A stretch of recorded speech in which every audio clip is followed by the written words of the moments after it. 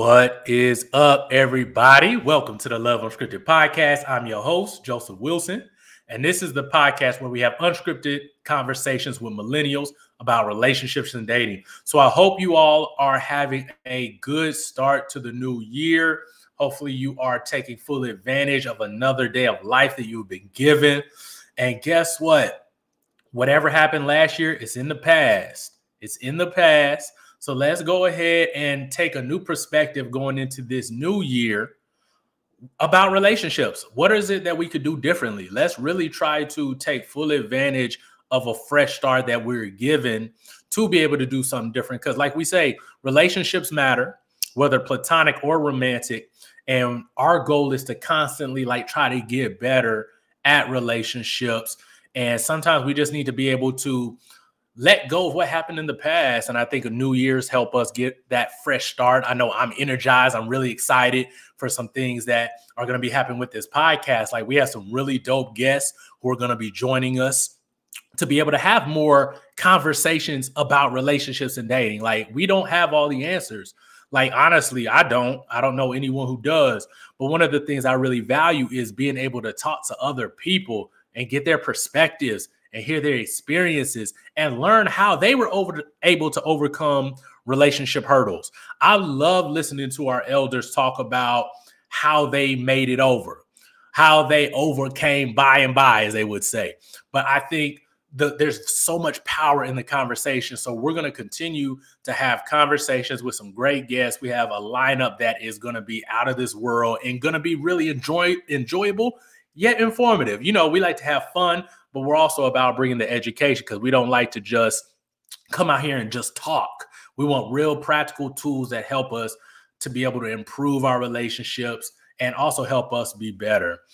Also, if you guys haven't heard or you've been under a rock, we have started a relationship community called WakeUpAnLove, where you will have access Monday through Friday every morning to licensed therapists, certified relationship coaches, and we are going to present, teach, and have community with people who want to be better in their current relationship, whether they're trying to figure out how to date, or if you want to take your relationship from good to great, like wherever you're at in this relationship journey, we have a space for you. So if you're interested, head on over to WakeUpAnLove.com, and that's where you can join the community Monday through Friday, people who really want to be better in their relationships.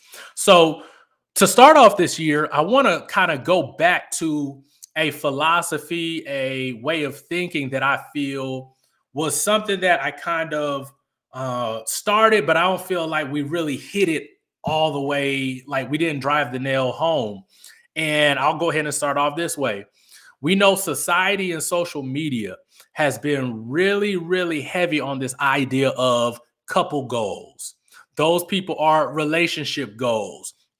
And we have put couples up on a pedestal so much so that we don't expect them to do any wrong, or it causes us to have unrealistic expectations of our own relationship.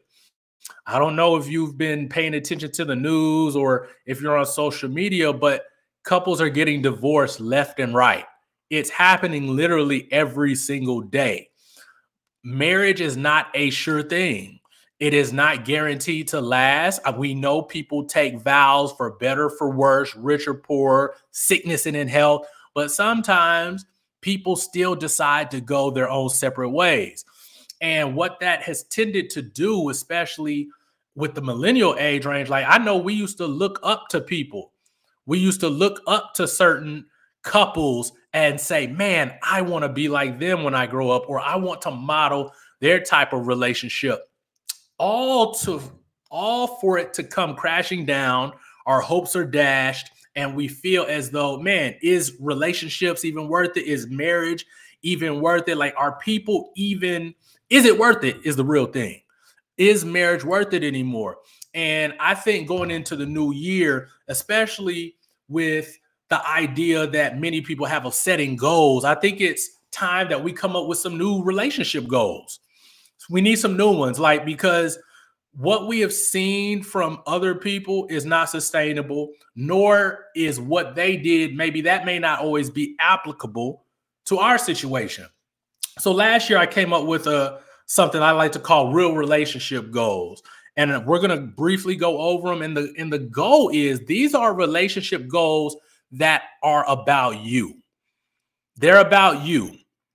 Throughout my many years of doing therapy with couples and singles, I have found, and the research also supports this idea that if you want the collective relationship to be better, each individual person who is in the relationship must also grow, must also learn new skills, must also have more self-awareness. It starts on an individual level. So these goals are going to help you whether you are single, you're in a committed relationship, or even if you're married. And I came up with these. And like I said, after going through my own divorce, I was able to really put these goals into practice. And I feel so much better now. My outlook on love is probably even stronger than it was before, because the love that I have for myself is the springboard for the love that I'm able to give other people. So let's run down some of these and see how they can help us. I'm going to give them an example of how to do each one. And the first one is we have to rediscover ourselves. Now, I don't care how old you are. There comes a time in our life where we start to drift away from our true essence, whether we take on the identity of provider, employee, boss, mother, now you're a boyfriend, now you're a girl, whatever it is, we're always taking on different roles. And sometimes these roles tend to turn into our identity. The challenge with that is that although being these different or having these different titles or being part of these different roles is part of who you are, it is not the essence of who you are. It is extremely important for us to always be spending time with ourselves, becoming more self-aware so that we can show up as the best version of ourselves in the world. We always talk about on the podcast that there are people who, what we like to call chameleons. They tend to shape shift and kind of try to be whatever the person they're dating says that they want in a partner. And that can be tricky because, one, we don't know the real them. And if you're the chameleon, it is probably exhausting having to keep up with all these different masks and things. Relationships are no different.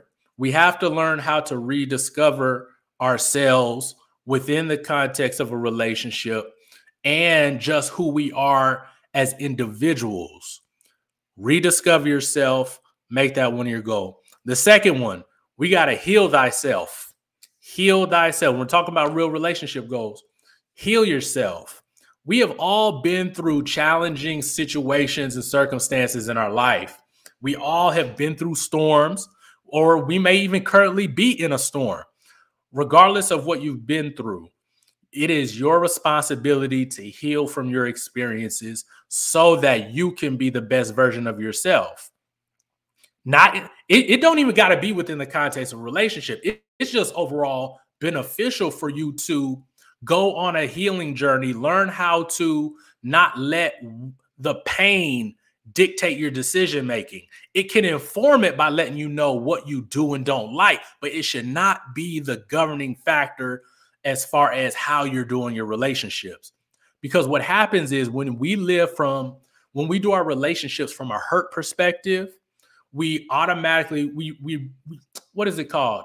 You project some of your past hurts. You make assumptions about people that may not be true. And you don't really give your current relationship a chance because you're living from pain that you once had. And pain and trying to date while you're in pain or while you don't yet understand your pain will cause you to make some decisions that you may not have made otherwise. So I know it just because I'm a therapist doesn't mean that I feel that therapy is the only form of healing. Therapy is a good place to start, but there are also other methods, such as support groups are beneficial. Finding some type of discipline, whether it's art and music, these can be very healing. Journaling is a form of healing, writing out your thoughts, wrestling with prompts on a piece of paper and seeing what comes out. That can be very healing. No matter what method you take, just go on the journey. I can't tell you how long it's going to take. I can't tell you whether or not you'll find your the one once you start healing. But what I can say is you'll feel a lot better. You'll be at peace with yourself. You'll be at peace with the person in the mirror. You'll be okay in your own skin. And you'll see that your mentality about life, about your journey will change for the better. So be willing to heal thyself. Number 3, encourage thyself.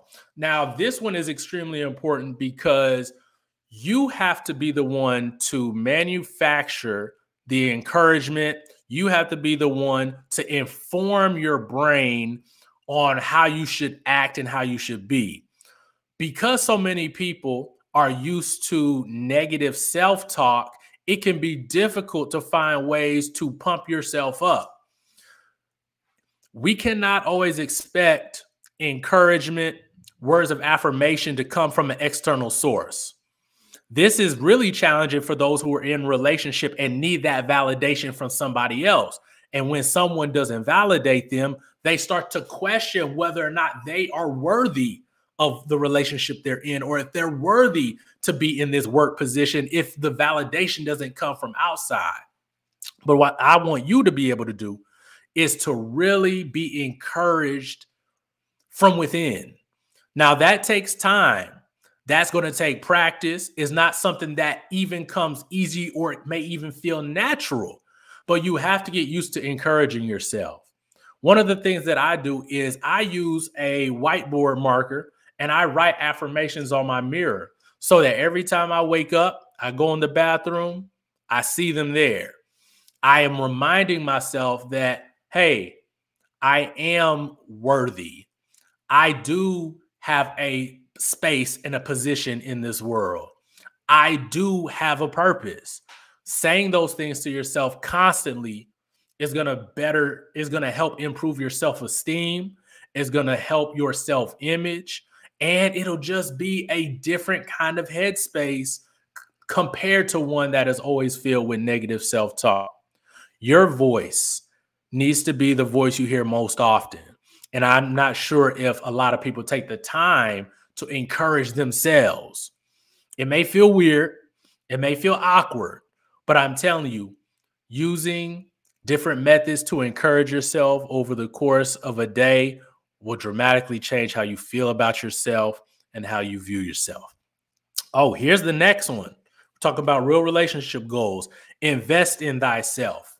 Now, we know at some level or at some point in life, you have invested in something, whether it was your time and energy at work, whether it was time and effort in school, whether it's learning a new skill or a craft, you've had to invest something. And so one of the goals for your life should be to find things that you can invest in that improve your quality of life. That may look like investing in books. That may look like investing in a course.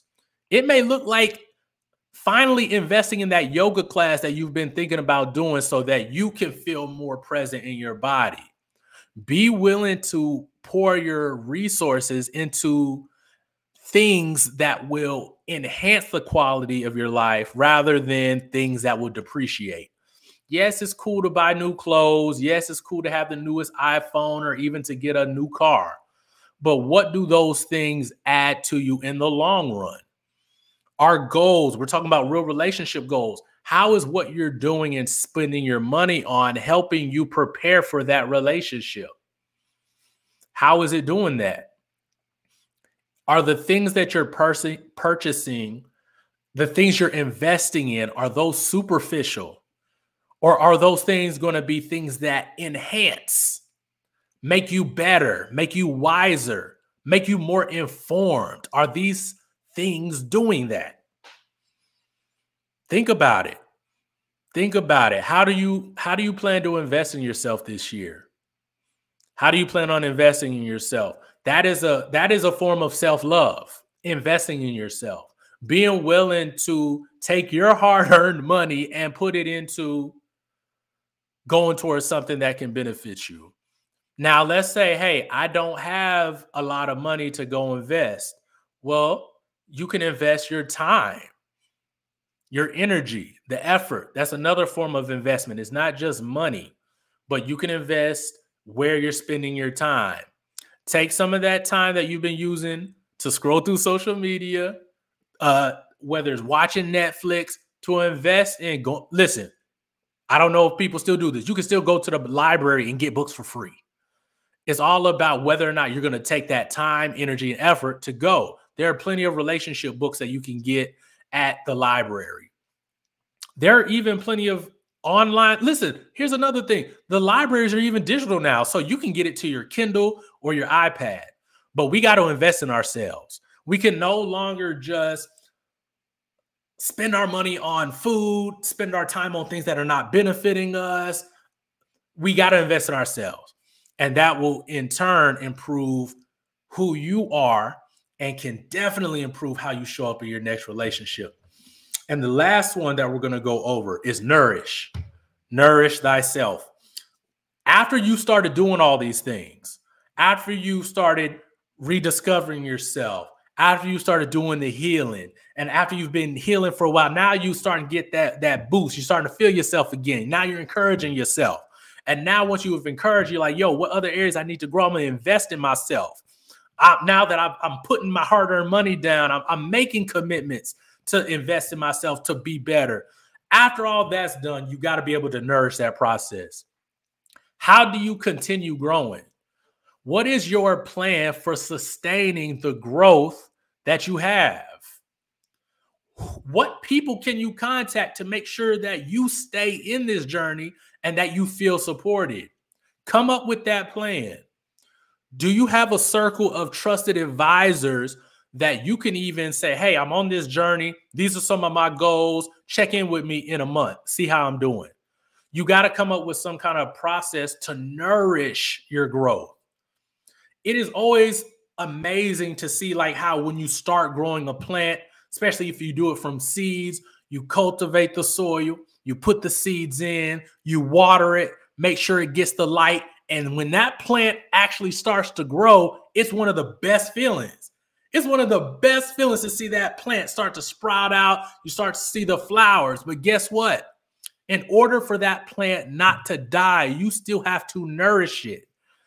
There's still things that you're going to have to continue to do on a continuous basis to help that plant grow.